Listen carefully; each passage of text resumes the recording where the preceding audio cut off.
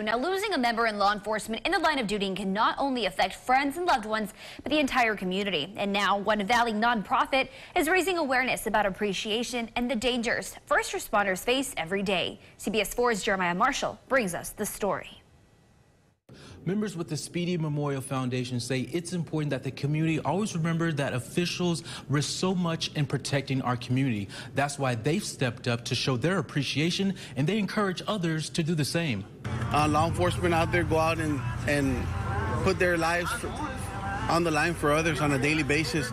Javier Lara Jr. has been with the Mission Police Department for 11 years. He says there are so many dangers first responders can experience. They go out there, they leave their families to protect theirs, and we do it out of the abundance of our heart.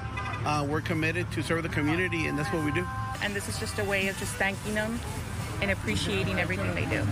President of the Speedy Memorial Foundation, Bobby Espericueta, lost her husband in the line of duty in 2019. She says community support can go a long way. When it first happened, when my husband was killed, the community came together and they supported law enforcement so much that I was just so amazed, blessed, and grateful.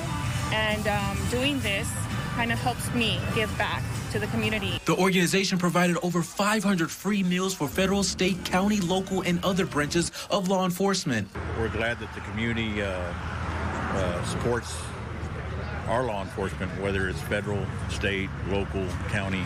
Recently, the Valley has experienced on-the-job deaths of Border Patrol agent Raul Gonzalez and a K-9 death for Officer Tillin. Just experienced some loss in the Border Patrol here recently, here towards the end of last year, and it's been really tough for us. So for us to see events like this, we come out to support them, they come out to support us, and it's just a really good thing.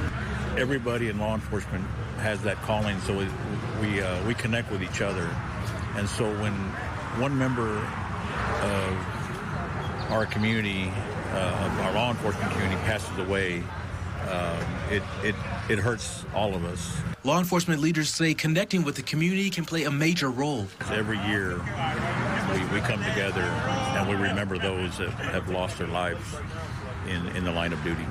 And members with the nonprofit say it's important to have events like these because this will help high school seniors with scholarships. For more information about that, make sure you check out our website. That's at valleycentral.com. Working for you in McAllen, I'm Jeremiah Marshall.